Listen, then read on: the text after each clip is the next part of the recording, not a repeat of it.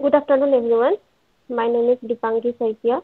I welcome you all to the 20th monthly online guest lecture organized by the research scholar of the School of Sanskrit, Philosophy and Indic Studies at Goa University. Our guest and speaker for today, Dr. Amita Valmiki. Before we begin, I would like to inform you that all the participants then, the event along with the contents in the chat box is being recorded. All the participants are requested to keep their microphone on mute throughout the lecture, which will be go on about 60 minutes. After that, there will be a discussion, a Q&A session. I now invite Ms. Diksha to kindly introduce the speakers and give the welcome address. Over to you, Diksha. Anticipated online guest lecture philosophy and film. Today we have hosting an exceptional academician, Valmiki, to guide us through the intriguing intersection, philosophy and Amita Valmiki, an associate professor and head of philosophy at Niranjan College of Arts, profound knowledge, addition, contribution into This is the interchange between religion and society with a special focus on mysticism. Dr. Valmiki's scholarly pursuits take her outside where she has presented papers at conferences, seminars, and colloquiums in more than 2 countries. Dr. has been awarded twice for a research fellowship in the Horizon, trying to share knowledge as visiting faculty at the Department of Philosophy and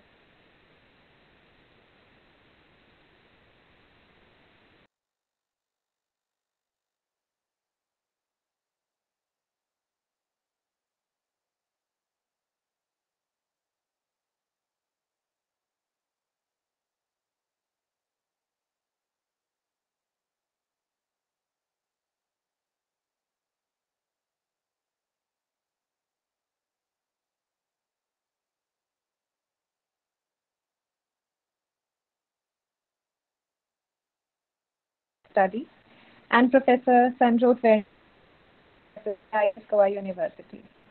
A special welcome to all the faculty members at Goa University. To all the research scholars and students, I extend my heartfelt welcome. Finally, a warm welcome to all participants from both within and outside Goa University.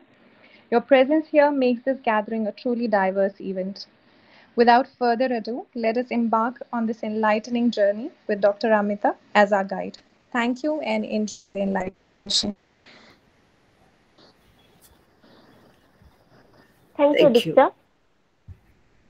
Now I request Dr. Valmiki kindly deliver your lecture. Okay.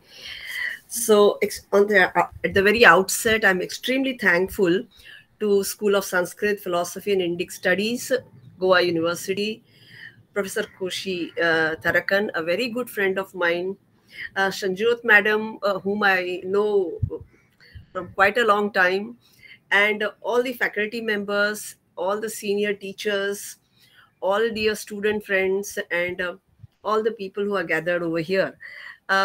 This is a big honor to me, I feel, and sometimes I feel, do I deserve this? Um, this subject, particularly philosophy of film, we are not talking at present philosophy in film, which is different from of film. In the topic that I have selected is philosophy and film. Um, there are philosophers who say that philosophy cannot be without film and film cannot be studied without philosophy. And at this juncture, we are, of course, thinking of serious filmmakers who have completely, used the aesthetic realm, the aesthetic field, of, um, to convey what are their inner philosophical point of views are about life, about universe, about one's own existence, and about phenomena. So the whole being as such is they have poured out their heart and soul into it, and they were also affected with the existing political, social, economic, cultural, religious all walks of life that had affected them directly or indirectly. Especially, for example, in current situation, we have big names like Zafar Panahi. Few years back, the Iranian philosopher, director who expired, Abbas Kiarostami, or you have Majid Majidi. We are very lucky to have these people who have rebelled using the medium of film to convey, giving some social message or something. But what is all film about? What is the ontological position of cinema? At this particular subject, so we are talking about ontology of film. That is, what is film all about? Why do we need to philosophize film? Um, it was considered always from the very beginning as something that entertains. It was made as and it was known to people as a technological advancement in the communication media, and the audio much later, but visual effect that it gave, the live picture that was coming on the silver screen, that amazed people. So at the time of the inception itself of cinema, in late 19th century, already people started philosophizing film. But it was not in a formal pattern that it was done. Much later, that means around, say, 1920, so late 20th century, yeah, it was 1980, sorry, that in the late 20th century, they started formally philosophizing film.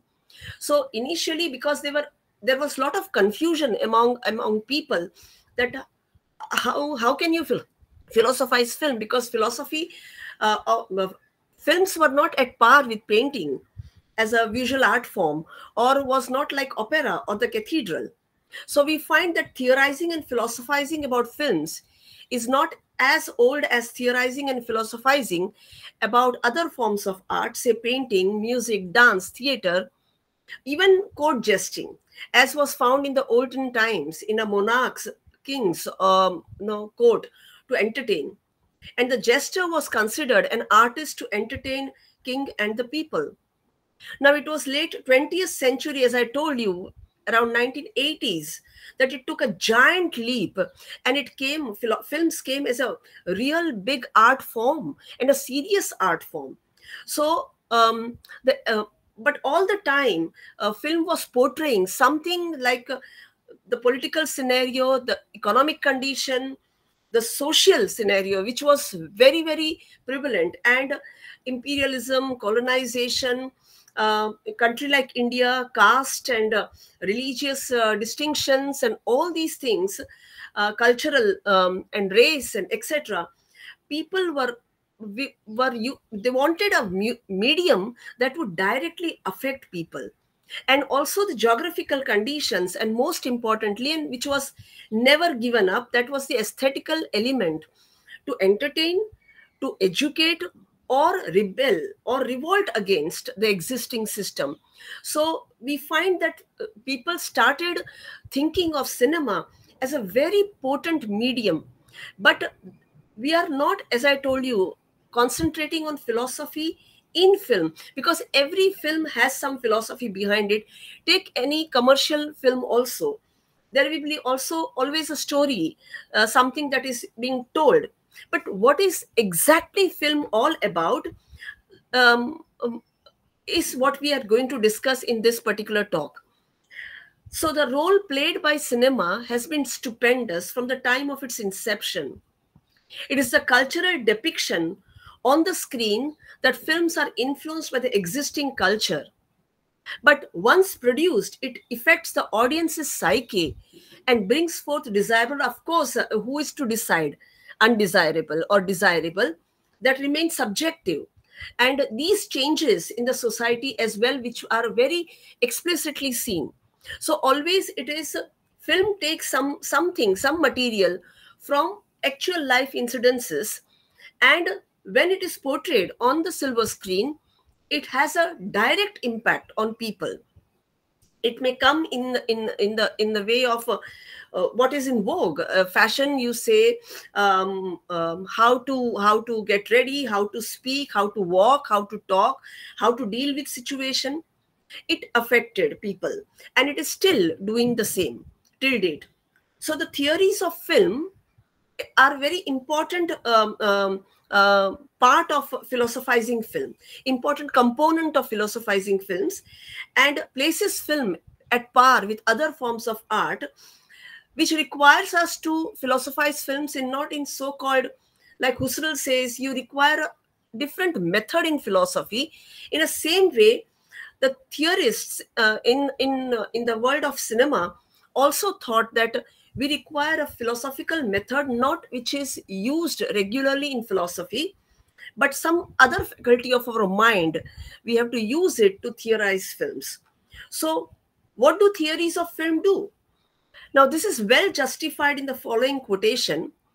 The clip that you see below, I mean, the still that you see, the image you see is from Akira Kurosawa's Rashomon, which was a path-breaking film, which was completely it was a crime thriller.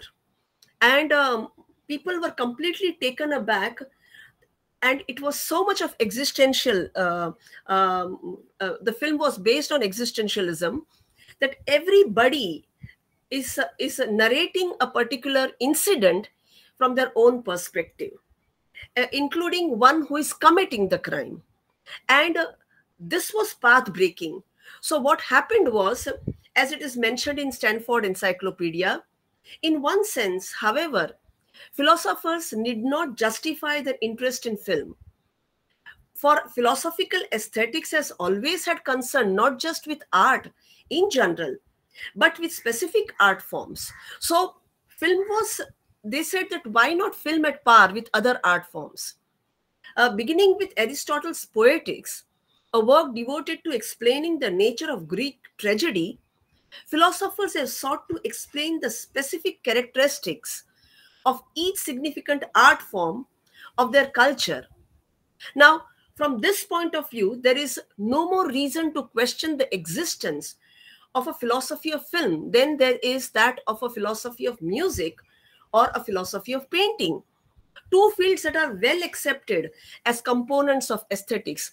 So if you go to Vatican and you see Sistine Chapel and you see Michelangelo and you see Raphael and you see host of frescoes, painters on the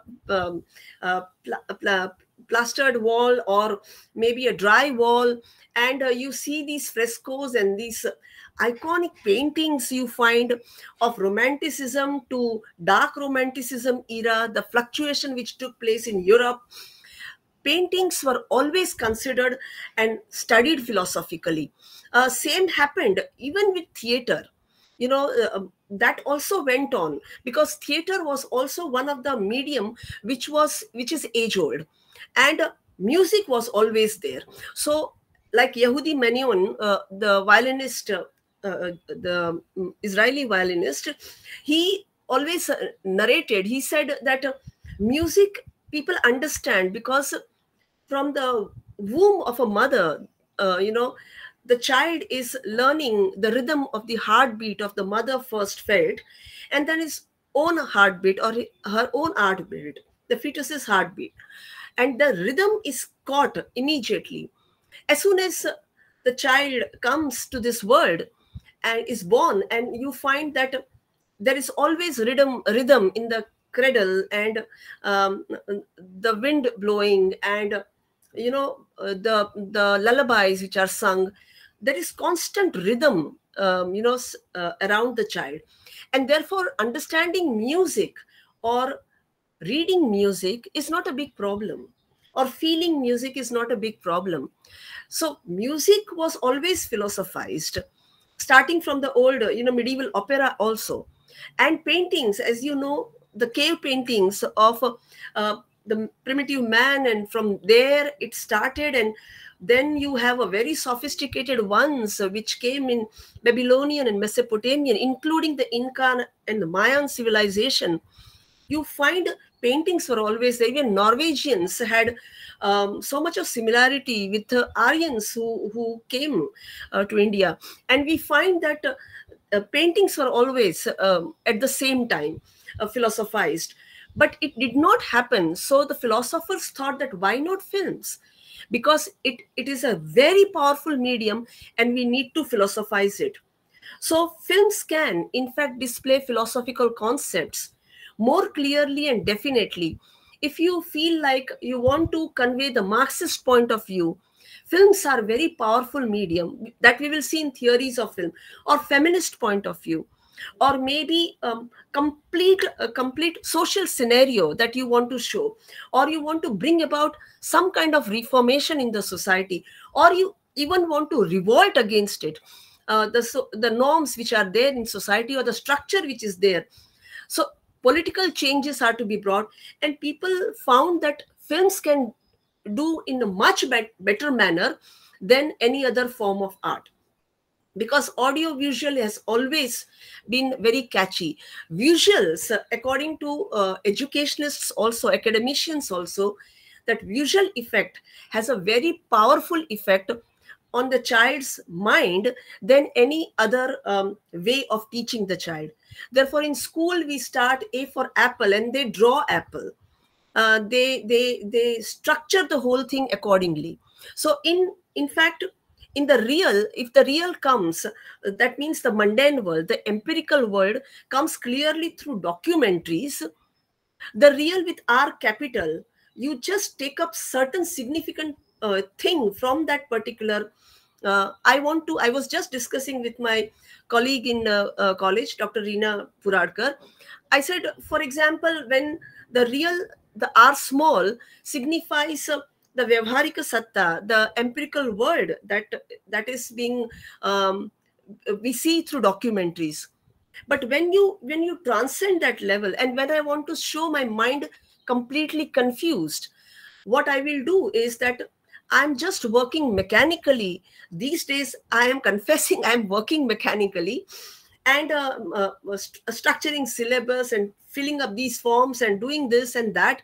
So I said, as a filmmaker, I will not show how I'm working like a documentary shows, but what I will do is I will just show a switchboard, and like somebody switches on me, I start working. Somebody switches off at night, I just sleep. So a filmmaker selects a particular thing which doesn't happen in documentary. So according to Mary Leach, I quote her, film, like other forms of fictions, can never even make the transition to philosophical thinking easier.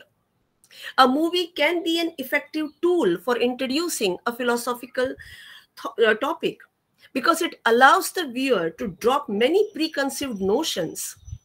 We are all used to suspending our common sense views about how the world works in the context of fiction. This suspension can be used to the philosopher's advantage.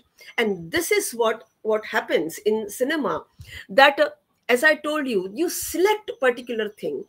And when you are just neglecting other things and taking up one particular thing, it is, believe me, it is not a symbol or a cipher. It is not a sign of something. It is me, existentially speaking. So this is a very powerful, way of conveying what philosophy the director holds. So philosophy of film is more a branch of pure aesthetics. Never at any moment this is given up.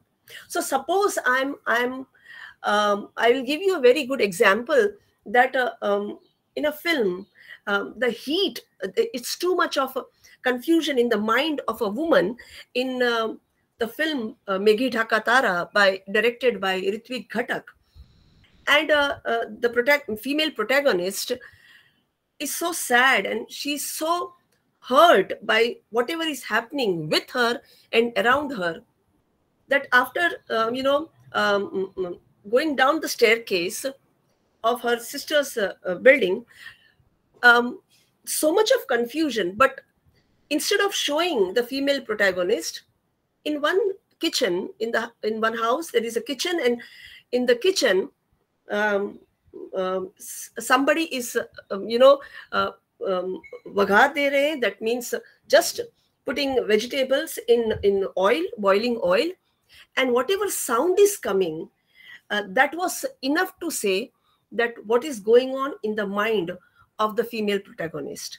So this is very useful and powerful way of showing that what the person thinks, the actor thinks.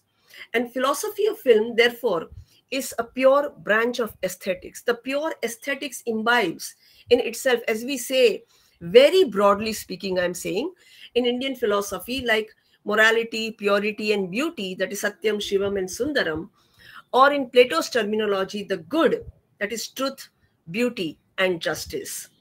So what we find is, this is again very significant. The value of aesthetic sets paradigm for other values like love, compassion, humility, even anger towards injustice, which is called in Sanskrit Rudra. That I remember Arjun says to Krishna that give me that anger that you have against whatever injustice is happening in front of you. You should be angry, and if you don't do that, then um, what I will do next, what is my dharma, I will not realize. So realizing this a kind of anger which you have to install in me. So this can be, film can be a potent medium. This happened in painting. You, for example, you take of course contemporary art, and then you take Pablo Picasso's Guernica. Now in World War II, when a small town of Spain, Guernica, was bombarded, and it was completely shattered. And Picasso saw this, and he painted Guernica. And he titled this painting, I've seen this original painting in Barcelona, in Picasso Museum, and you find it's not a large painting like Fernand Léger's paintings.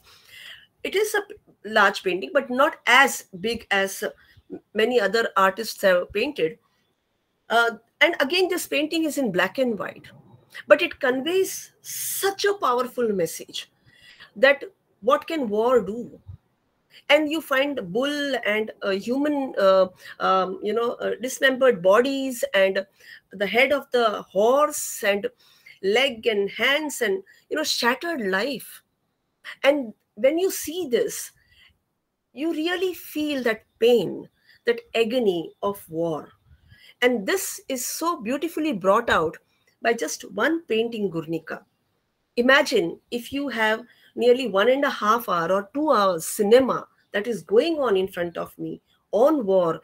For example, Andrei Tarkovsky's Ivan's Childhood, you realize that what can war do? And you come out completely spellbound, and you are stuck in that time, and you are feeling that moment. And this brings about the change.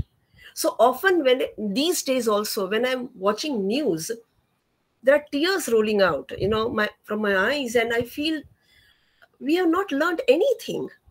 So aren't we going actually backward? Cinema can bring this change in one's existence. So films are backed by film theories. To be more precise, film theories are in a better position to analyze films and can offer a reflective avenue to young minds. As explained in Stanford again, I quote from there, the philosophy of film is a rapidly growing subfield of contemporary philosophy of art. Although philosophers were among the first academics to publish studies of the new art form in the early decades of the 20th century, the field did not experience significant growth until 1980s, when a renaissance occurred. There are many reasons for the field's recent growth. Suffice it to say here that changes in both academic philosophy and the cultural role of the movies in general made it imperative for philosophers to take film seriously as an art form on a par with the more traditional ones like theater, dance, and painting. So they started doing it, and they considered cinema equal to other forms of popular arts. So as a result of this surge in interest in film as a subject of philosophical reflection, the philosophy of film is now an important area of research in aesthetics. Now, again, we have to distinguish between many things. So, a short history that how film took leap one after another, and the technical advancement which took place, and how the film theories also changed accordingly. So, when we talk of film and the potentials of film and filmmaking, philosophizing film is quite intriguing and therefore requires a specialized personnel to do it. Since film as an art form itself was initiated in 1890s, and it was up to 1927 that silent films were produced. Sound was introduced after 1927, so philosophizing films has been a new philosophy that took some baby steps in the early 1920s. But some major substantial work was done in philosophizing films and propagating theories of films in 1980s. The need to philosophize film was felt seriously in last few decades as the medium of film took giant steps in expressing the fast changing socio-cultural, economic, political, and creative realms. Twice I repeated one sentence, excuse me for that. So here you see our great masters from Socrates to Aristotle and all the philosophers. They are wearing 3D glasses, that too in different colors. Now, what does it mean to theorize film? Excuse me. So, film theory is a completely an academic field where films are generally categorized. So, as I told you, there's auteur theory, there is Marxist theory, there is screen apparatus theory, there is feministic theory, psychoanalytic theory, where nowadays Jacques Lacan's theory is very much discussed, that how it is introduced in cinema. Now, the theories try to bring out the essence of film, exploring and investigating the various facets of cinema, to interpret cinema and to bring out its relevant connection to reality. It also tries to bring forth the Socratic concept, which I like very much, to explain a Platonic idea and Aristotelian form of cinema. So the way they had characterized or they had put features of a concept or idea or form, the teacher passed on to the student in succession, that we find the same ideology comes up in cinema also. So film theory is more often studied as other arts and sciences for the sheer pleasure of knowing. And this makes it philosophy of film. So we are not doing philosophy in film because it was always there and we always read films and stories, etc. But here you are seeing something, and it is just a sheer pleasure of knowing what is happening, knowing what can be done, knowing it is not this, and knowing the most important part is to what to unlearn. So we are learning from philosophy of film what to unlearn. And unlearning is very important because philosophy of film, for the first time, it said this is not the way you define art. It remains subjective. Otherwise, also art remains subjective. But at the same time, what paradigms you have set, now you see that there is another methodology of this new art form that you can philosophize. And this gives you a pleasure that it is amazing. It is a Pandora's box, that how much you can know from that. And often it happens that man seems to be so small, human being seems to be so small in front of this universe. And when I see films like Gravity or Interstellar or such kind of films, even Matrix or etc., I feel that we are so small in this front of this universe. But the universe cannot think of me where I can think of the universe at this moment. And this is presented by cinema. So you can imagine the joy of knowing that how much cinema can explore and take you beyond. So, therefore, though philosophizing film is a new venture, theories of film is as old as 19th century, and the silent films were in its radar. So, starting from philosopher like Henry Bergson's Matter and Memory, where he says he was anti-reductionist, and as you all know, as being part of philosophy family, that students of philosophy we all are, and we find that Bergson said that you can. He had quite similar to, I find somewhere similar to Donald Davidson's anti-reductionist. That you can't, though it is the mind or matter or memory, for example, he talks about memory, that memory is in matter, in my body, in my brain, but still you cannot say it is a physical element. So it is in fact spiritual. This was followed by Rudolf Arnheim, Siegfried Krakaukau. He's often very mispronounced, Krakaukau, Bela Belasis. Now these theorists put cinema on a different pedestal and claiming it to be an individual art form away from reality.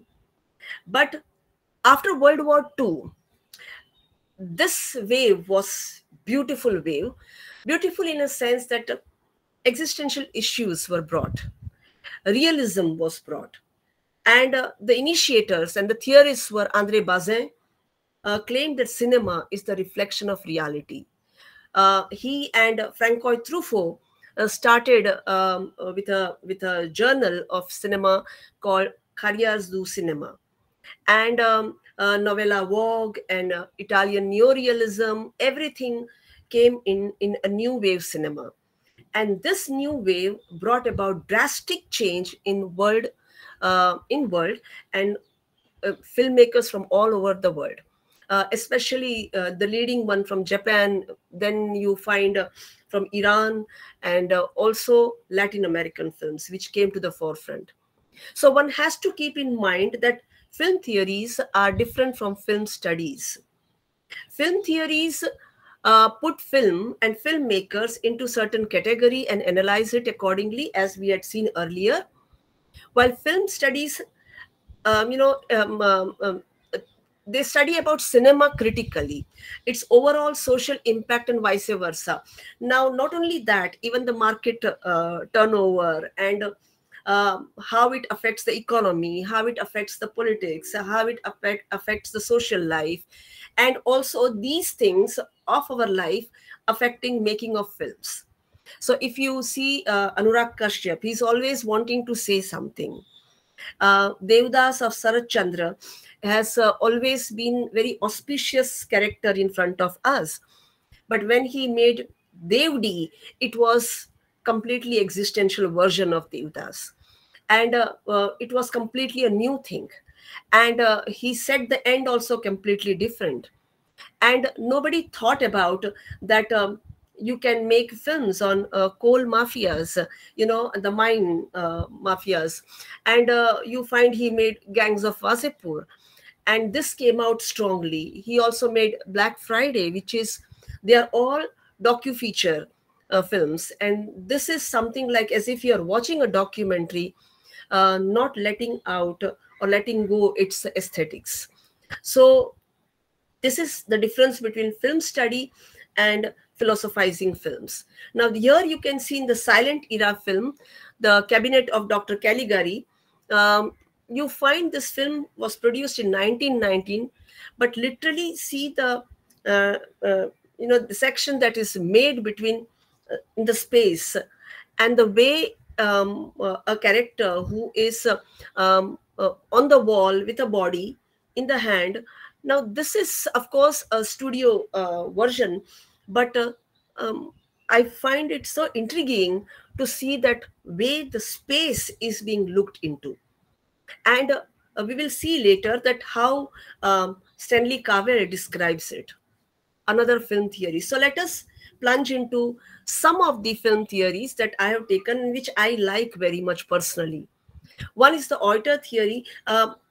Miss Vidya, please let me know when I'm supposed to stop. Okay? Sure, ma'am. Yes. Yeah, please let me know because we have to discuss also. Yeah. So we have the first one. I have time, isn't it? Yes, ma'am, of course. Yeah. Okay. So we take the first theory, which is called as the author theory. This is a French word, author, which means author.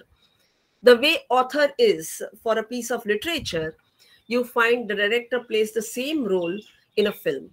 Now, author theory was very much appreciated by André Bazin and Francois Truffaut. Then later filmmakers came from Germany, Fassbinder, you have Swedish, you have Ingmar Bergman, Andrei Tarkovsky, in some way, if it fits into this, in some ways, not in all ways. Then we have the great master, one of my favorite ones, and that is Satyajit Ray, and also to certain extent, Ritvik Ghatak, Gautam Ghosh we have from India, Adur Gopalakrishnan. Now, it is completely their medium. Now, you find Bimal Roy was one such in Hindi films. If you see Guru Dutt, in Bengali, of course, Satyajit Ray. Then Marathi cinema also came with Jabbar Patel, who initiated with this. Shyam Benegal, we all know. Ritvik Ghatak, as I mentioned. Vijay Anand. In popular cinema, how philosophy and aesthetics are retained in popular cinema. I think he was the first person to do that. And especially his film like Kala Bazaar and Guide shattered the records. Adur Gopalakrishnan, Ketan Mehta, Gautam Ghosh, and many others. So, director is whole and soul. He's the commander. Not only he decides or she decides about how the actor should act, even the angle of the face, how much it should go, how much degree it should move, how they should talk. Everything is therefore they always took amateur actors. They never took trained actors because trained actors will always have definitions and they will never come out from that. So they always took actors who were professionally never actors. They were doing something else. And they just took them and they asked them, you just surrender, we will manage everything. So you can see Ray was always behind the camera, and many people, many technicians gave up gave up these directors working under them because it was never their say in the film. By themselves, they are also artists, but here the director is the commander. He is the whole and soul of the film. So the film's success is based on him or her, and film's even failure is based on the director. Now, in fact, they don't care about success and failure. They just do it because they are convinced about the not only story but about the medium and about the content. They are convinced and they do it. So, and they are always into realism. This is very important. They always use the technique of Italian neorealism, which happened with Vittorio De Sica's Bicycle Thieves, by which and Renoir's River, he collaborated or rather assisted him, Jean Renoir's film River, and Satyajit Ray, and this had a tremendous impact on Ray, and he was in a good field of advertising and was making money, but he thought, no, I'm supposed to make movies, and he started making films.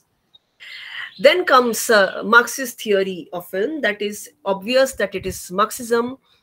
You have three these major, filmmakers. Unfortunately, two of them are no more, Mrinal Sen and Kundan Shah. But we still have the great master Syed Akhtar Mirza, who always, these people tried to portray Marxist ideology. And even Tarkovsky had, most of the filmmakers, after about 1945, they had Marxism as an ideology that crisscrossed film medium and propagates communist ideology. So as mentioned in the book, Understanding Film, Marxist Perspective by Mike Wayne, he says that, I quote him, Marxist film theory returns to film studies some of the key concepts which make possible a truly radical political understanding of the medium and its place both within capitalism and against it. So when you see Mrinal Sen's Bhuvan Shom or Mrigaya or interview, you find a laborer, a worker's agony, the middle class person or the lower middle class person, they are struggling and but never gave up the cinematic medium or cinematography. They never compromised on it. Sayyid Mirza has the title itself says that they were Marxist films. Mohan Joshi Hazir Ho, Arvind Desai Ki Ajab Kahani, Albert Pinto Ko Gussa Kyun Aata Hai, Salim Langde Pe Mat Ro. But his last film, after that he did not make, and we are looking forward that someday he will do, and that is Naseem, which was a little bit offbeat from his previous style of making films.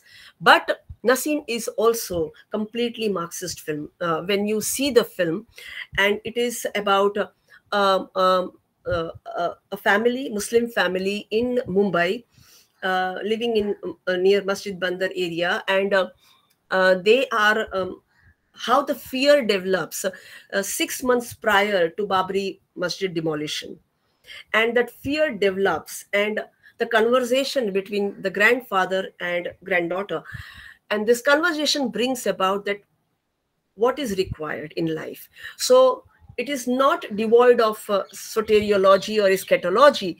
It has full of theory of liberation, but within this life. Within this life, they want this liberation. And we also have this Kundan Shah's, if you remember, this television serial, which was very popular when I was young. I used to see that. That was Nukkad. So his dark comedy, Jaane Bhi Do Yaro, is till date considered a masterpiece. It was a dark comedy on how the capitalist fool people and in Mumbai, and the life of the workers or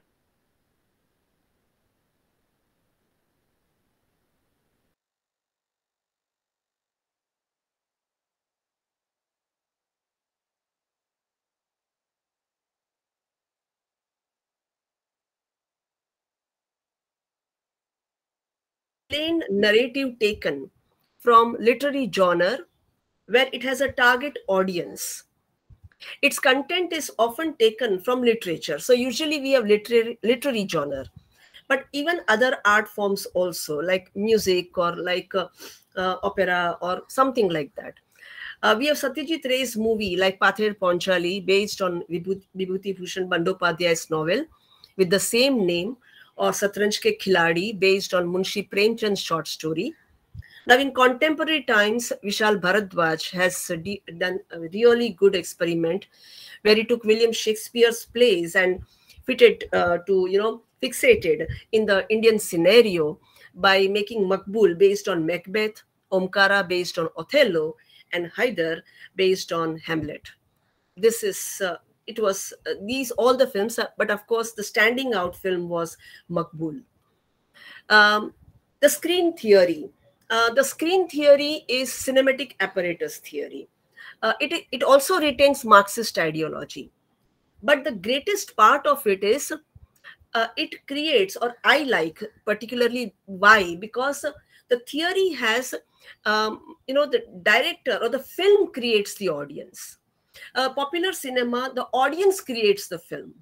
You see Bhojpuri films or popular Hindi cinema, also commercial cinema. What is the need? Or NRI cinema, like produced by Karan Johar and other people who have a target audience and what they want. So accordingly, films are made. So audience creates the film. But here it is vice versa. The film creates the audience. It happened that Garm Hawa was completely curated, and the reels were digitalized, and it had 3 shows in nearby mall theater, and I was so happy because I could see this film. I did not see that at that time. I was very small when it was shown.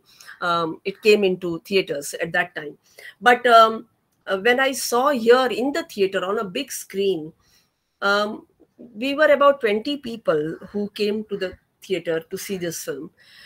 And afterwards, we were four. After 15 or 20 minutes, we were four people who were watching this film. So this film creates an audience that I don't want to move from here. And this is why cinematic apparatus theory is retaining Marxist ideology. It creates the audience. It has so powerful content that some of them don't want to move away, even in the interval time. So one can imagine to what height a film can go to and bind the viewers with the screen. Filmmaker M.S. Satyu's film Garm Hawa is one apt example. It also propagates Marxist ideology and secularism within Indian context. Satyu's another movie which hardly I have seen that most of the people don't know about this, that one of the earliest actually movies of Anil Kapoor was Kahan Se Guzar Gaya. This had a strong Marxist content into it. A boy of a capitalist, and how he ventures into, becomes a Naxal and becomes a social reformer, but he's not finding peace anywhere. And how ultimately he just comes back to where he was.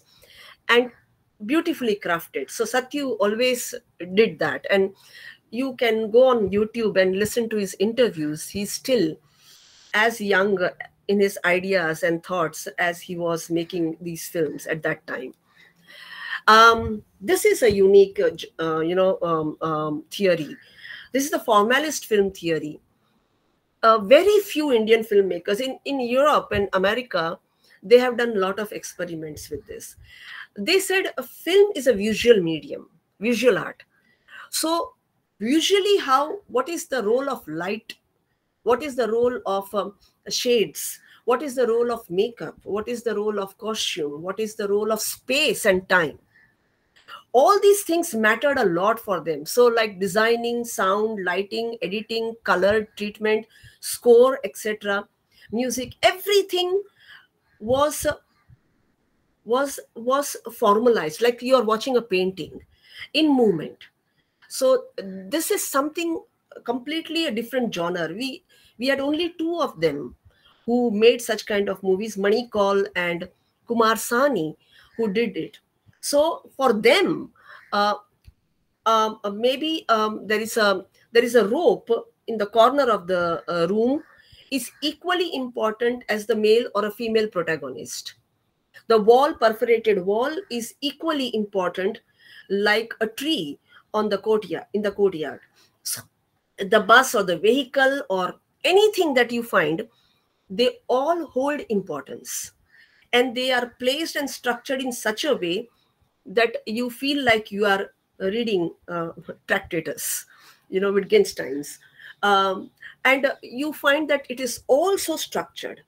So somewhere it reminds you of atomism theory of analytic philosophers like Russell and Moore. And you find that it is more the structured way, linguistic analysis.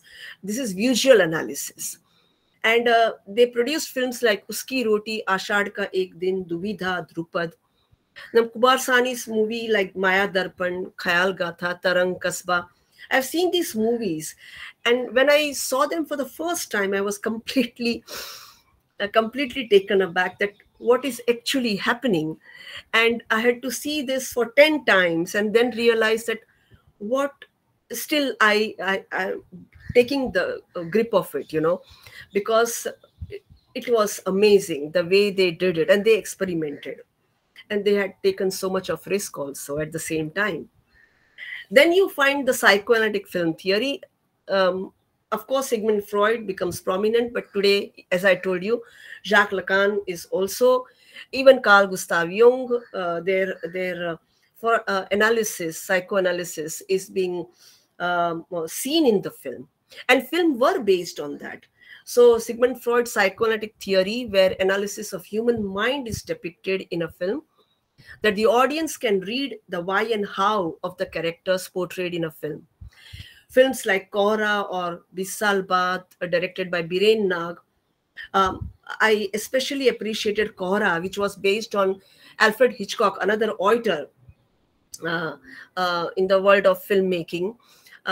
It was based on Hitchcock's Rebecca. And Biren Nag did a fantastic job. How it was translated into Indian situation, and it was sometimes when you read reviews, these reviews are actually not right ones, because they say there is some supernatural element. There is no supernatural element actually. When you see Rebecca also, you feel, you know very well, because none of the Hitchcock's film has given anything that is supernatural, ghost or anything like that. It is always, or apparition, it is always human mind that is projecting everything. And you also see Diva Yash Chopra, which was a popular cinema, but I enjoyed very much, because that segregation of id ego and super ego was explicitly shown. Amitabh did a fantastic job as usual. Then Ram Gopal Verma in today's time has done a lot of work on this. Though his film as a film creative success is always debatable, how much creative he was, artistry it is there, we don't know, but he did a lot of work on this, and he also had taken a lot of risk, like producing films like Company or Satya, which were very good, but later on it deteriorated. You find Saat Khun Maaf by Vishal Bharadwaj, a clear-cut psychoanalytic film, that how a person thinks and portrays. The most famous that you find of Hitchcock's film, that is Psycho. Every film lover must see this, because it's an iconic film, and therefore based on psychoanalytic theory. The feminist film theory has two aspects. One is that how women are, or females are used as a commodity, selling commodity, and how they are being projected, and how as a female I object to that, because how do you do this, why do you do this? And other way also of looking at it, like Bimal Roy made Bandini or Sujata. I find they quite feminist movies, and especially Bandini, and where power of women emancipation and ideology, feministic ideologies are being shown. So you find Aparna Sen's Paroma and Sati, Sai Paranchape's Sparsh and Shaz, Meera Nayar's, you find Kama Sutra, A Tale of Love, or Mississippi Masala. Deepa Mehta, of course, you all know very well about fire, earth, and water. And his fire was one completely, first time you could see this in Indian in India or in Indian cinema, though she's Canadian now. Now, Mehboob Khan's Mother India, a popular cinema, even today it is being appreciated world over, and other films, as you see. I found one film which was in 80s, Nikah, by B.R. Chopra. B.R. Chopra always made films based on social issues, and Nikah was one such feminist movie. So in the world over, you have Marriage of Maria Brown, or you have The Schoolmaster's Wife. These are quite feminist movies of Fassbinder. Then you have what Stanley Cavell has to say, one of the film who believes in realism in cinema. So though as esteemed a philosopher as Stanley Cavell has disputed it, it seems clear to me, as to many others, that film is the contemporary art form. Number one, Avin Pontfosky, you find notes that it is the movies that mold more than any other single force the opinions, the taste, the language, the dress, the behavior, and even the physical presence of a public comprising more than 60% of the population of the earth. So film is a new art form that came into being through the wonders of modern technology, like opera in the 19th century and the cathedral in the 13th century. Film is indeed the contemporary Gesamtkunst. It's a German word which means the synthesis or coming together of integration, that is, of many art forms.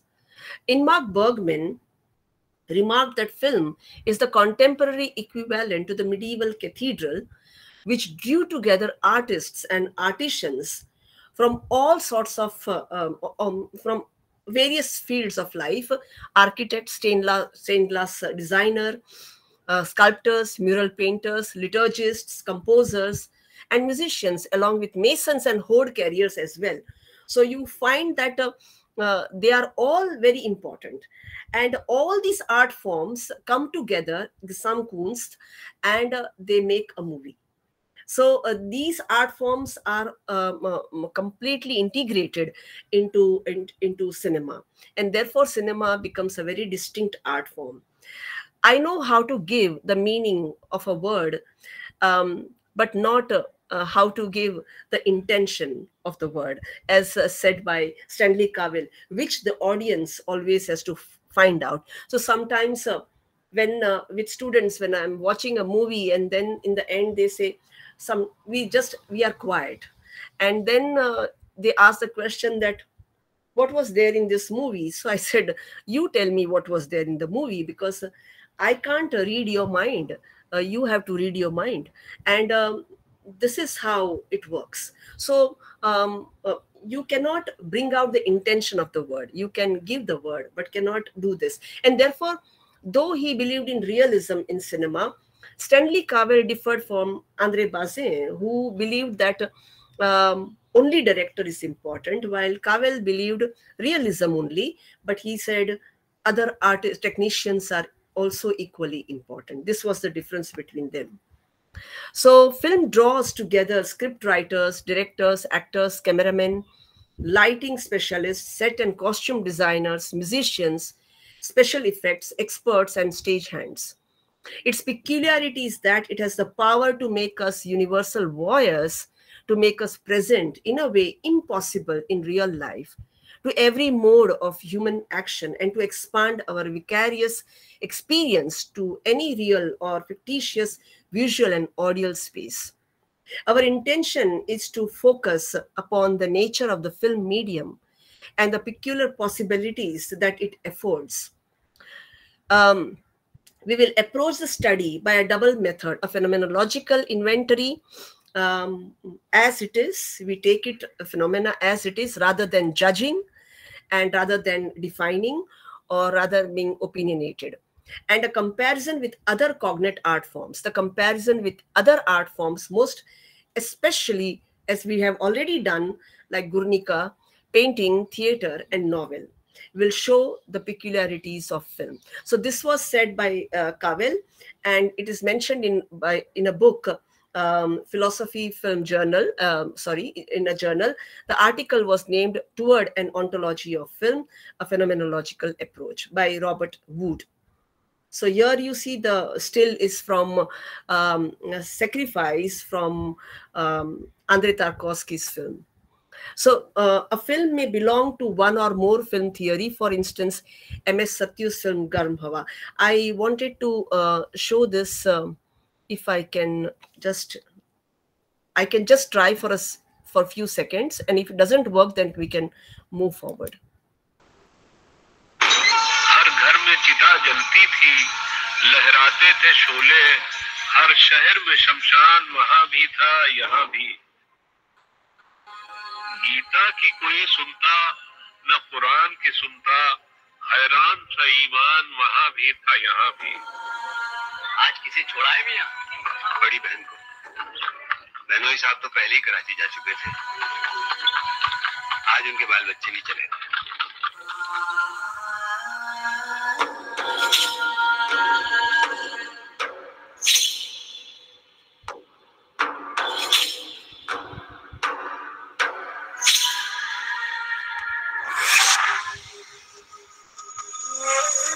ये उम्र वतन छोड़कर जाने की नहीं, इस दुनिया से उस दुनिया में जाने की।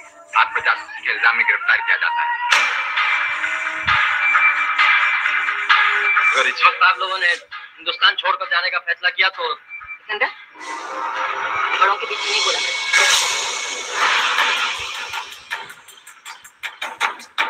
You are wasting your time in this country. आप पाकिस्तान क्यों नहीं चले जाते? भागे हैं, उनकी सजा उन्हें क्यों दी जाए जो न भागे हैं और न भागना चाहते? हमें हिंदुस्तान से भागना नहीं, बल्कि हिंदुस्तान में रहकर आम आदमी के कांधे से कांधा मिलाकर आपकी मांगों के लिए लड़ना चाहिए। जाओ बेटा, अब मैं तुम्हें नहीं रोकूंगा। इंसान कब तक अकेला जी सकता है?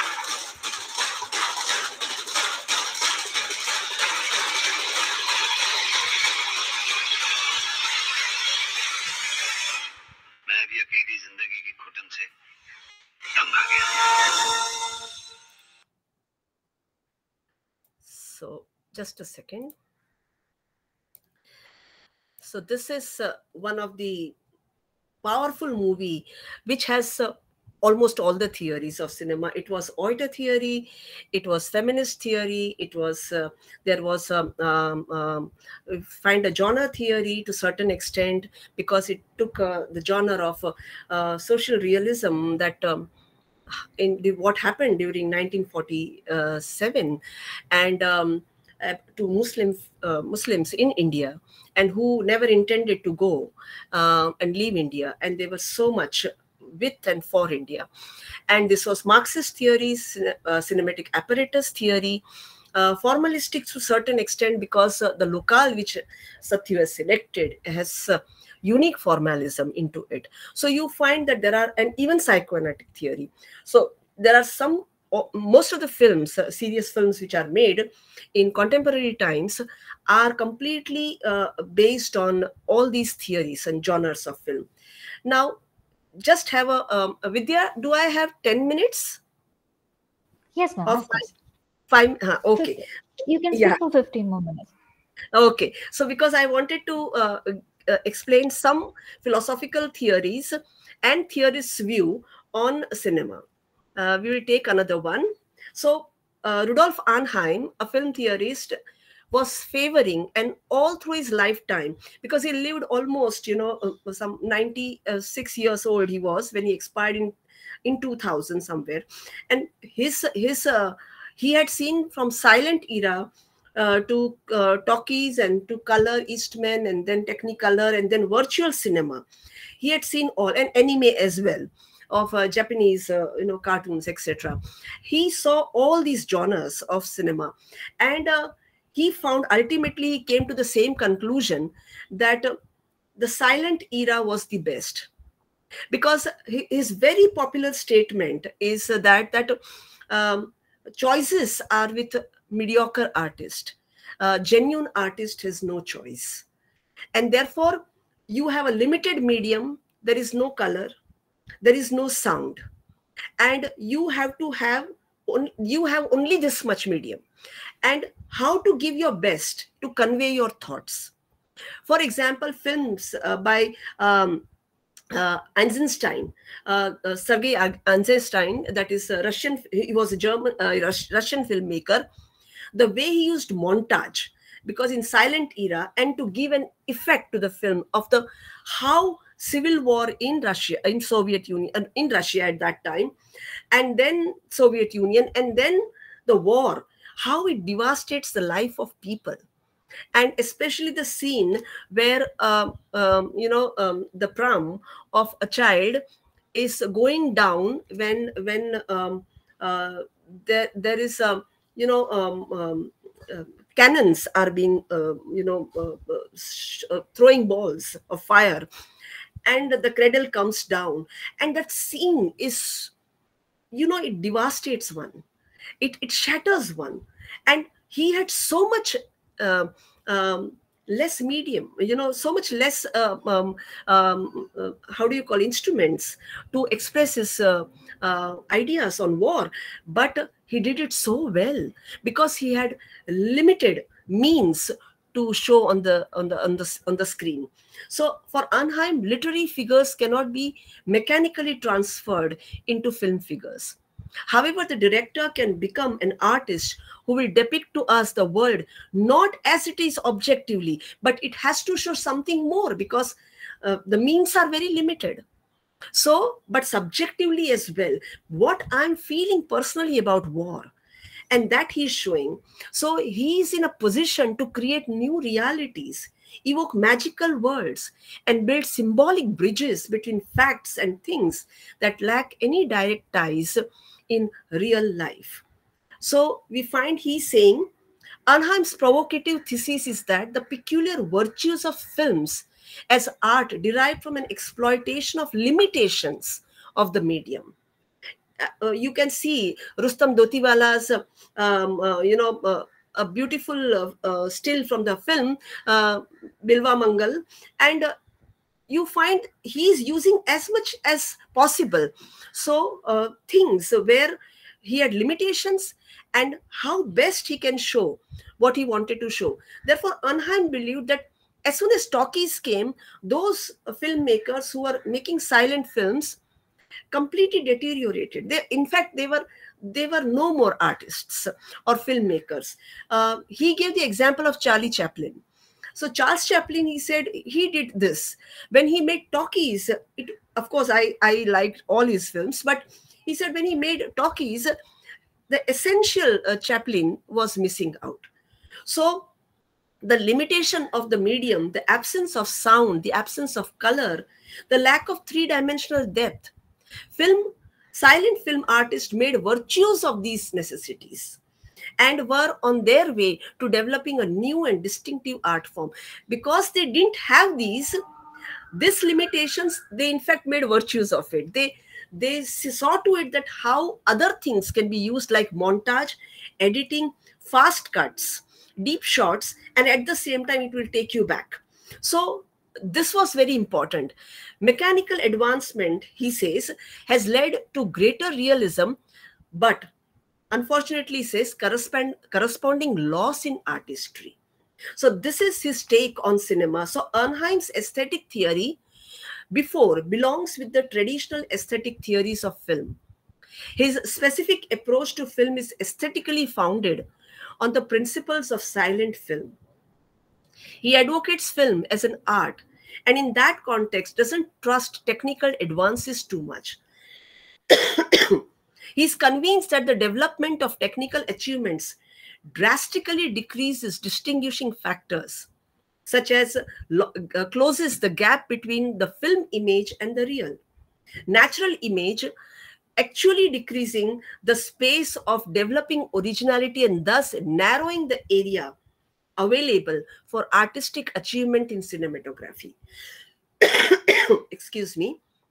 So seeing consists of the grasping of structural features rather than the indiscriminate recording of details. So he's saying film medium is not documentary or not photography.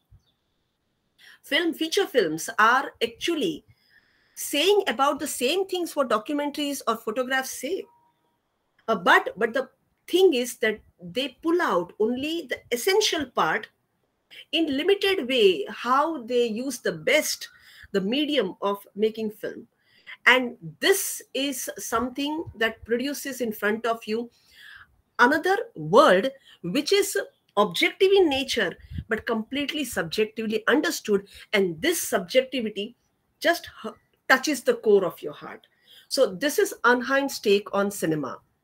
Bazin was, on the other hand, he was very much impressed by existentialism as philosophical, but I will not say theory because they themselves did not like existentialists, but by existentialism, they were highly influenced. Stanley Cavell was also believing in realism in cinema.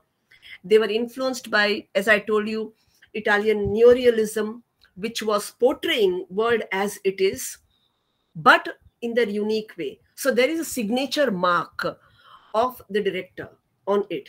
So important for André Bazin were deep focus, like Orson Welles from America, wide shots like Jean Renoir, and wide shots in continuation for a long time, and the shot in depth. Preferred true continuity. So editing was very less. They did use montage, but it was an editing, but it was very less. So instead of editing and visual effects, they used continual, camera focus. Though film theories in 1920s and 1930s emphasized how cinema could manipulate reality, he came in opposition to this view. Let the spectator decide, he believed films to be watched personally. He was influenced by the theory of personalism. Now, what is personalism for Bazin was film should represent a director's personal vision, because like the painter is to painting, like the author is to a piece of literature, in the same way director is to cinema. So director's personal signature mark should be there, that what director understands by this particular content which he has portrayed in the cinema. Bazin preferred long takes to montage editing, believed as less as possible is important than as more as possible. And this also I like very much. Therefore, narrative was key to great film. And therefore, there is some kind of story lying behind. In formalist filmmaking, you don't have. So montage is the technique of selecting, editing, and piecing together separate sections of film to form a continuous whole. So according to André Bazin, he says reality is not art, but a realist art is one that can create an integral aesthetics of reality. This is very important, and therefore I just love his theory, and I love film based on Bazin's theory. In fact, Truffaut, and when he Bazin were producing this journal and editing this journal on careers du cinema, Truffaut later on found that what he wrote about cinema and what they were thinking about cinema, the filmmakers are not making. And then in opposition to the to his current or contemporary filmmakers, he started making films. So he became a filmmaker as a revolt against what was happening in cinema world, and they brought about realism. And all over the world you find Michelangelo Antonioni from Italy, and Thomas Elia from Italy, and from Spain, I mean Cuba. And these people, they completely changed making films. So according to Cavell, I quote, again, another one who believes in realism, Stanley Cavell, a world complete without me, which is present to me, is the world of my immortality. So if you say a line has a starting point and a definite end, how many points you can put in on that line, that is infinite. In the same way, the world is complete without me is actually it's a world of my immortality. That is what Cavell says, and this comes out in cinema. That immortality is an importance of film and a danger as well, because my limitations, my drawbacks are also seen in that. Viewing from outside, we want the world on film rather than staking or marking our existing within it. But no harm would come from haunting the world on film, were it not for the massive way in which we involve movies in our lives. So we get so much involved, and each one of you who are watching cinema, when you come out of theater, you carry for so long up to the time you reach home, and then there is some kind of discussion that you come out from your world of cinema, the film that you had seen, and then you start thinking. But even like Abbas Kiarostami, the Iranian filmmaker, he says, the Persian filmmaker, he says so beautifully that I would like my audience to sleep in my films when they are watching my films. But I'm sure that they will have, even if they have seen a small or a very small part of it, I'm very sure that if they slept in my film, that's good. But I'm 100% sure about it that they will have many sleepless nights afterwards. And believe me, when you see Kiarostami's movies, this is clearly, absolutely true. When I'm watching his movies, the film haunts me for nights, and even at particular juncture you don't want to see, because it's so going in slow pace that you don't want to see at particular moment. But then whatever you have seen, it haunts you, and gradually the layers open up, And you find the theory of resurrection, the theory of soteriology, the eschatology, and all this comes up gradually, and they add the beauty to the film. So viewing from outside, we want the world on film rather than staking, as I said, but we don't, it lies a danger because you see yourself naked there. The natural relation to film is to be broken. There is equal reason to want to it affirmed that the world is coherent without me. That is essential to what I want of immortality, says Cavell. Nature's survival of me. It means that the present judgment upon me is not yet the last. So it is an ongoing process. And here you can see still from an untitled painting by Adam Putnam, and it's excellent. You can see here that how my limited world gives me, or the world without me is complete, gives me the world of immortality. And you find the ongoing staircases, which is in a particular limit, but it is ongoing, and the reflection especially of the staircase. Film as dreams. According to Susan Langer, she says films are like dreams, but they exist now. She says they exist now. So for her, what is in dream format?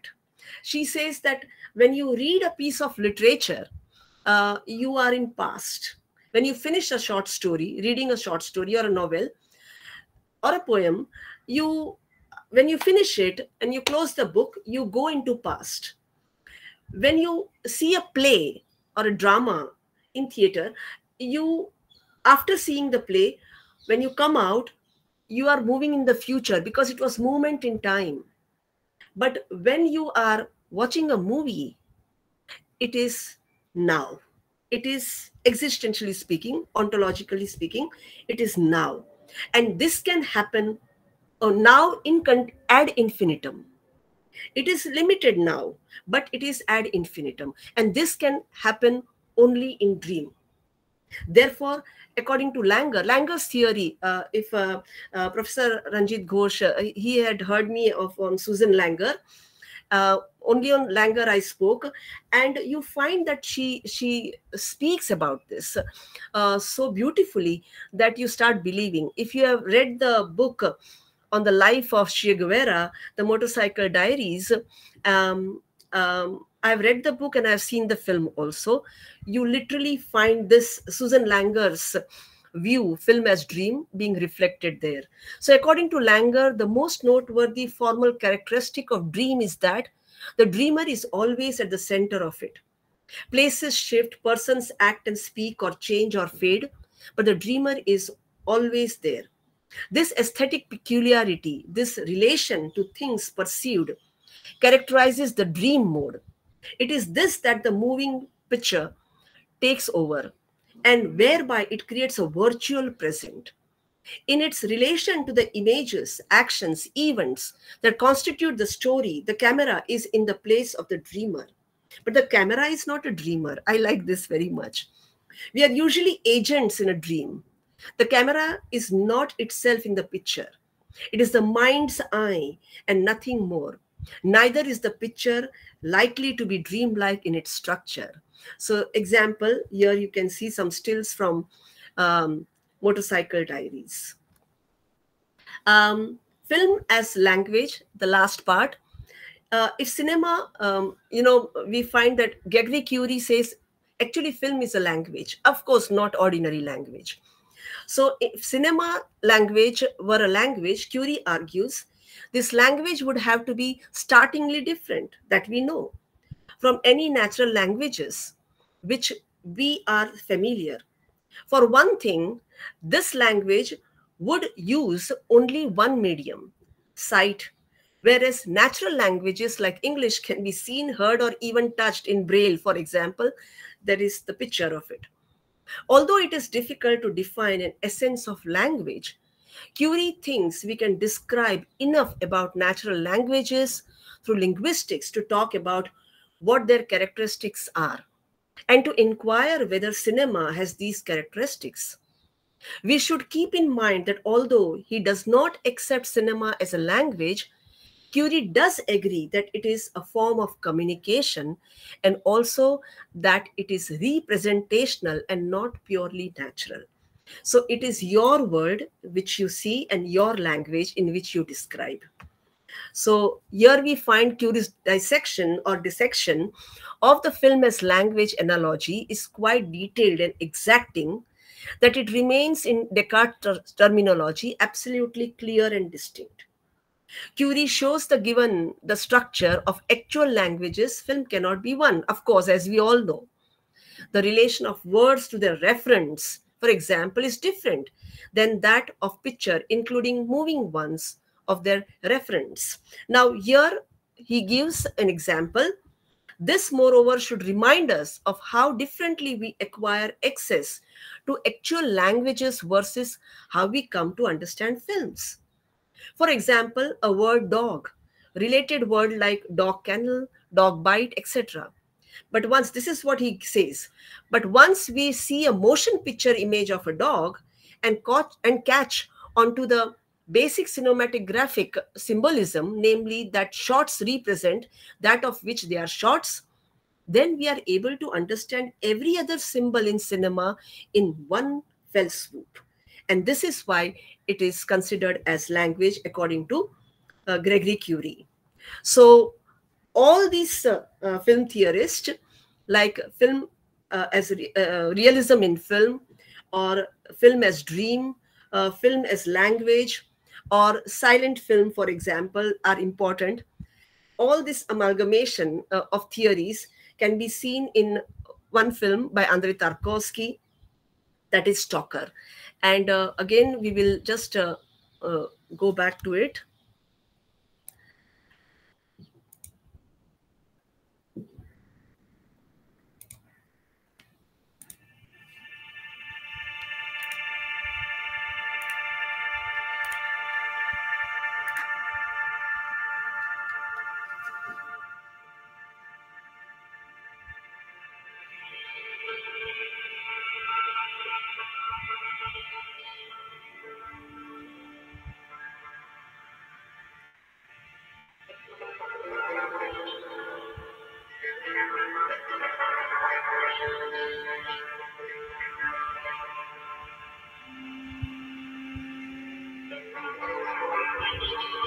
Зона — это очень сложная система ловушек, что ли. Но стоит тут появиться людям, как все здесь приходит в движение.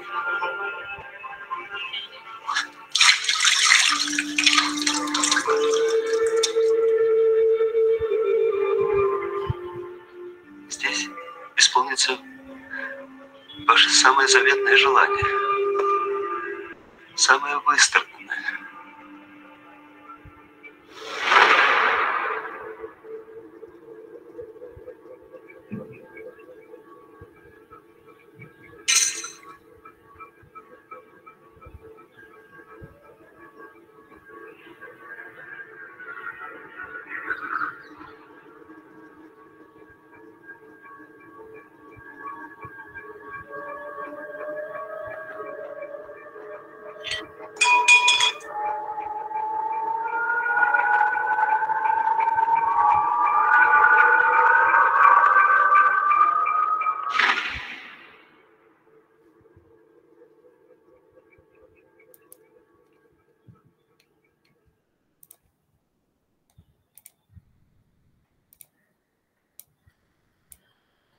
So this was it.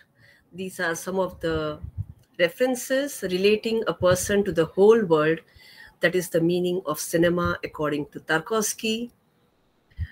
You find another book, very important. For all theories, there are different books which are referred to. And ultimately, Zafar Panahi, the Iranian filmmaker, who says, if you could tell a film, then why make a film? So philosophy of film is not telling about the film. It is just trying to philosophize films. Thank you very much.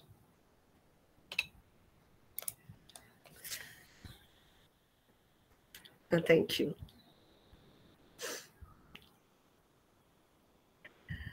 Yeah, that's all. Yeah, Vidya, who is in charge? Over to you, Dipanki. Thank you, Dr. Valmiki. Yeah, It was a thank you so wonderful much. talk. Yeah, Now we'll go to the question answer session. I please. request Rasbi to conduct the Q&A session. Over to you, Rasbi. Thank you, Dipanki. Uh, Good evening, one and all. We are starting with the Q&A session. So I request the participants to either type your questions in the chat box or raise your hand by clicking the button on the bottom of the screen to ask the question directly. Any questions? Yes, Sir Ranjit Ghosh, you may ask your question. Yes, sir. Yeah. Just a minute. Yeah, yeah. Thank you, Professor Valmiki. As usual, she has given a very detailed exposition about the films and its relationship with philosophy.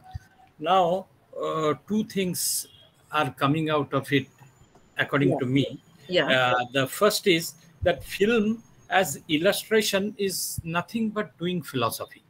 This is number one. And secondly, films inevitably leads to many meta-philosophical questions which philosophy cannot just explain. Absolutely, absolutely. These are the two important things which goes with the relationship of philosophy and film, that is philosophy through film. Film, yes, yes, absolutely. Now, another issue I want to raise, you have mentioned about so many films, but two films which are coming to my mind. One is by Gautam Ghosh, that is Antarjali Yatra. Yes, yes, yes. That is, its impact is so wide. Yes. You find all the issues simultaneously presented there. The gender issue is there, the social issue is there. So all these things are clubbed into that Gautam Ghosh's picture. Yes. And another picture, we can, on these 2 points, we can bring the illustration of many films. But another film is Bhul Bhulaiya. Yes, of course. So there you find, you can, if you want to philosophize on it, you can make it as a form of thought experiment. Yes. That we used to do in the philosophy of mind. Yes. And it is a combination of psychoanalysis and thought experiment. Yeah. So from all these things, the concluding part of your lecture, what you have said, that actually holds good in most of the audiences. That is seeing without judging. Yeah. Yes. Absolutely. Because that is how we make a distinction between the commercial picture and art picture. Art picture, it evokes a type of question in our mind. It is we can philosophize on an art picture. Yes. But take the commercial picture, that is which is being mostly acclaimed, and that is seeing without judging. Absolutely. Because they used to say, "Are bhai hum paisa dete hain kya, sar dukhane ke liye jate hain kya?" So this is the thing. So these are some observations. The problem is that we need to. That is what I'm going to speak in one of the national seminars. They have called as a panelist for new national education policy. We are lacking art knowledge, to given to the students, because we can learn human values, we can talk about virtues and all these things, and through art forms this can be communicated so well. And sir, I would like to just bring about an anecdote of in my life experience. This is when I was visiting Pablo Picasso's Picasso Museum in Barcelona. At that time, when I was watching Guernica, and I think one or other of his painting, and there was a kindergarten children, were brought there, and they were made to keep quiet because they were talking. They said, no, in museum you are supposed to be quiet, the teacher said. And the teacher was asking the question, now first of all, for 5 minutes you see this painting, and then talk about the painting, whatever you feel. Such kind of experiments, how many of our teachers take our students to galleries or good cinema, or maybe forget about that, even museums? It's so very rare. And let us talk about art, which is such a sensitive part of human existence, and through which so many philosophical ideologies can be conveyed, and we can improve our life. But this is not being given, and we have to be vocal about it, therefore. So, yeah. Can you unmute yourself, sir? I just want to add one thing, and then I'll stop others to speak. Because in silent era, you have mentioned about Chaplin's earlier films. Yeah, yeah. So I think those films are we can take as art forms in motion pictures. Yeah. But when the audio visual impact came, and there actually the thought started shrinking. Yes. Because what we are seeing, we are just engaging ourselves with that. We never inquire. So absolutely, in silent era, there was this possibility of inquiring mind. Yes, absolutely. Thank you, madam. Thank you so much. Thank you. Next, we have Amita Valmiki.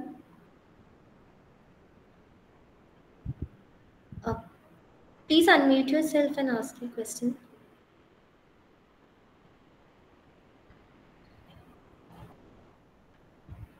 Amita Valmiki. Okay. CI, you can ask it. Yes, am I audible? Yes. Hello, ma'am. Hello. How are you? I'm not sure if you remember me, but you taught me this paper at Mumbai University. Oh, yeah, did I? Yes. Yes. Okay. So, and it was almost nostalgic for me because same thing. The passion with which you talk about films is, it forced us to go and watch all the movies that you mentioned, especially wherein you mentioned that the lady walking down and the noise of the tadka, the splattering of the oil. Yes, so that you was remember. One example So my question now is about OTT platforms, and there's so much of online thing available. Do you think it's taken the thrill of the movies away? Like earlier, people would watch to wait to watch a film, and then I think the online thing has also taken our attention spans away. So we find it easier to. Yeah. Now, see, I'm born and brought up in that era where 70s, and I was born in 1965. Don't judge my age, okay? I'm still very young. So the thing is that we have seen those films from Bimal Roy to even Sholay, for example, at that time, and of course in Indian, and at the same time we were seeing American movies which were very different, but more of European movies and Latin American movies. So that really touched me. And today I'm still very much into Persian movies. Even Pakistan, Azerbaijan is here, and we had analyzed one film called Bol. See, even though I don't belong to that, I will not say it is bad. It will go on developing, and let us be open to it. I personally don't belong to that, but that does not mean it is bad. See, the thing is that these technical advances go on taking place, and you can't stop that. And you are born and brought up in this time, so you are very familiar with this, and you can appreciate that also. We are still like Satyajit Ray, up to the end of his life, he used only primitive camera because he was finding it very comfortable. And same thing is with me. I still find film and realism in film, that theory very much very near to my heart. So I still go into that. New films are coming, rarely I could affiliate with them. um, uh, New films in Bollywood, for example, Newton or Aligarh, or some such films by Hansal Mehta or Amit Masurkar, or Chinmay Tamane, and these people, youngsters are doing. So I belong to that genre, but that does not mean that I need to criticize them and be judgmental that only that era. No, we have to welcome new things and we have to experiment with new things, and things will go on developing. So let me just say that I'm not belonging to that, but I still accept it. Okay, it is one of the platform. I'm critical about it because that charm is lost. Even the big theater charm. We used to go in big theaters with lot many people sitting there and watching.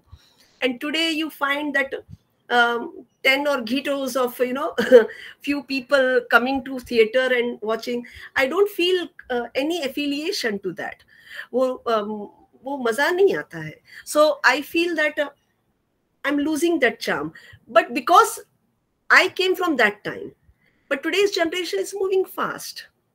So, for example, if I will tell you, I still appreciate Talat Mahmood, Geeta Dutt, Mohammad Rafi. My husband is into jazz music and my son is into death metal.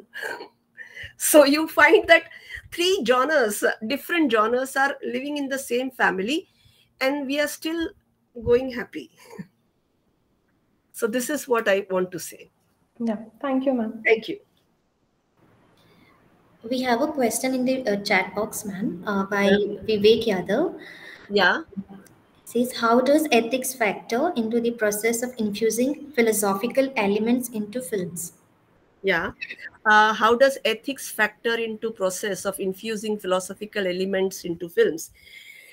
First of all, I want to clear one thing, Vivek, that films are not social workers. Film is an art form. Now, for example, in formalist filmmaking, you don't have at all anything to say. It is just, how do you call it? It's just a visual form which you have to cherish. So such kind of things don't come. I think a filmmaker has to be honest. And Tarkovsky says beautifully, there are no artistic films or art films or serious cinema or parallel cinema and commercial film. There is no distinction of any sort like this. He says, what are good films and what are bad films? In his interview, you can see all over YouTube, small interviews. And he says, good films are those which are honestly made. Because there was this inner urge in a director to make this film. And bad films are made for market. They're market oriented. So automatically you have large masses and public in your eye and you make to earn money. But good films are those which are made out of sheer passion, that there is, I told you, genuine artist has no choice. I have to make this movie only and not that. I may lose everything. Good filmmakers have lost everything, but they were determined. And they said that it doesn't matter what comes. What we want to make, we'll make. And this is how great artists have lived all through their life. So ethics is that factor. And this is how philosophical elements come into films. And this is how you see films. For example, if you see the movie by Abbas Kiarostami, his film called Under the Olive Tree, then you have The Wind Will Carry Us, then you have The Taste of Cherry. I mean, this is mind-blowing. Or Zafar Panahi, you take, for example. And these filmmakers are banned. They were banned in their time, and Zafar Panahi is still banned. He's not allowed to make movies because they took up this challenge of changing, and they felt seriously the agony of women, the agony of social customs which were thwarting the progress of people. And they made movies, but they did not leave Iran. They remained there. They are Zafar is still there, and they say that we are rooted here. So this kind of passion into art and aesthetics is what ethics means to me. The virtue, I mean, the virtuous life is all about. Am I clear, Vivek?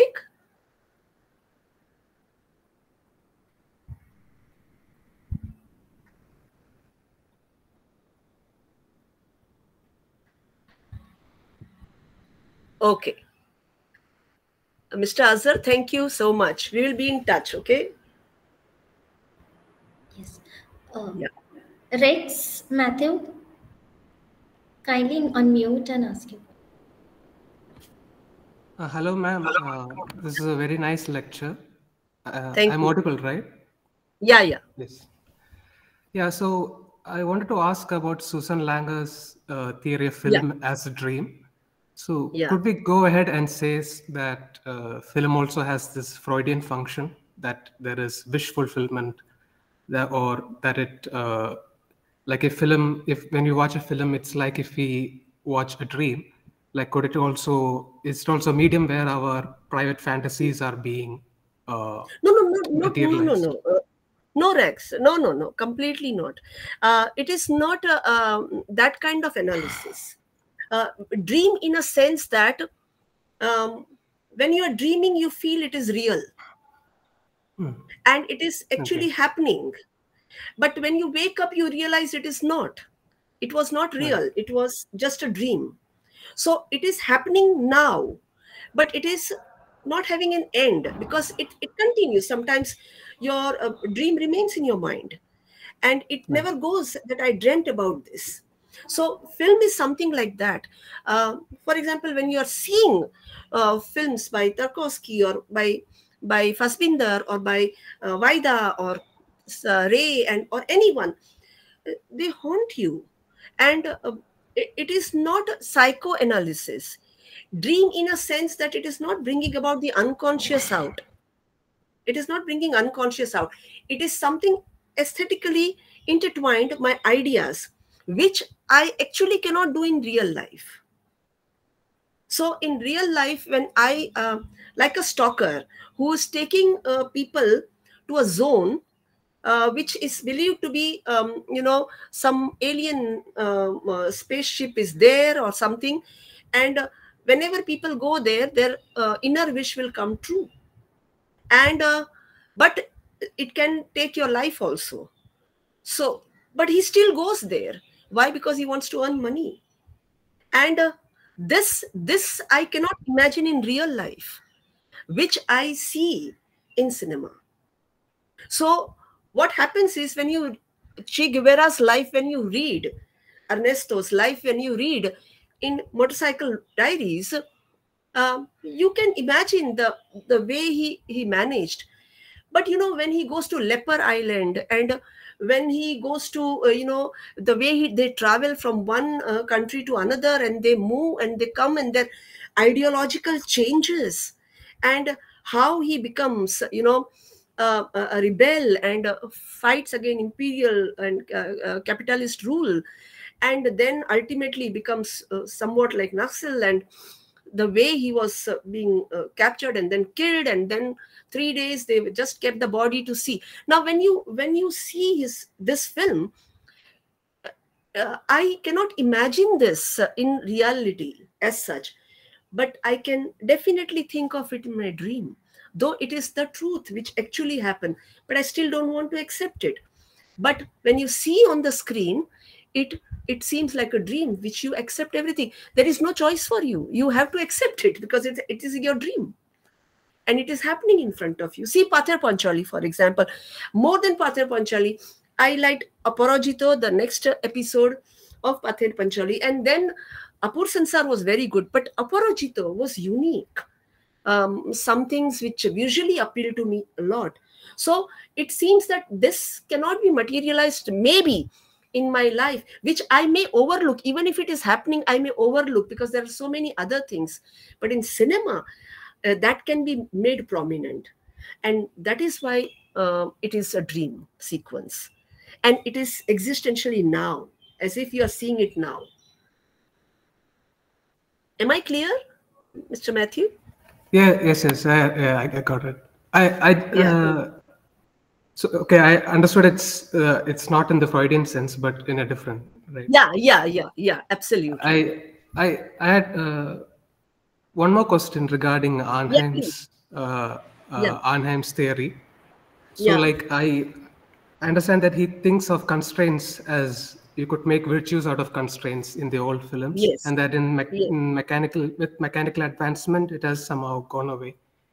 So, but nowadays we have filmmakers who say sometimes they rely on all techniques. They use black and white in their films, but with mechanical advancement, we are also in a position to now choose our constraints, right? Like as in like, isn't it good in a sense that it is good. As I told you, this is what Arnheim's take is on cinema. My take, for example, my special genre is auteur theory and film realism in cinema. I belong to that. I like that films. That does not mean films which are, feminist movies or which are Marxist movies. I don't like. No, I do like, but how they are made, how the film is crafted, it is very important. So, for example, I'm not very much for Marxist movies. I love Marxism. But when I see Syed Akhtar Mirza's movies, I'm completely spellbound. The way he's making movies, or Mrinal Sen, you are completely spellbound. So the new wave will come. You cannot stop them. And it is very good. And you know how much in lockdown period, how much technically whatever we were told to go on and make PowerPoints and show this and that and etc. And how to go on link and Zoom link and this and that. I learned everything. I had to, even though I am not for it, but I don't like it very much. But I learned everything. And then, sometimes it gave you a big high. You start enjoying also that medium. So as time passes, I told you, we are three genres, different genres belonging to in this house. But all the three of us are fine with each other. And we can discuss about it, that why I like this and why he. And there is no antagonism to any medium that comes. It is only your preference. That's it. Some people like very spicy. Some people like boiled food, or some people like, different type of people, different likings and different genres. Okay. Yeah. Thank you, ma'am. Thank you so much. Any more questions?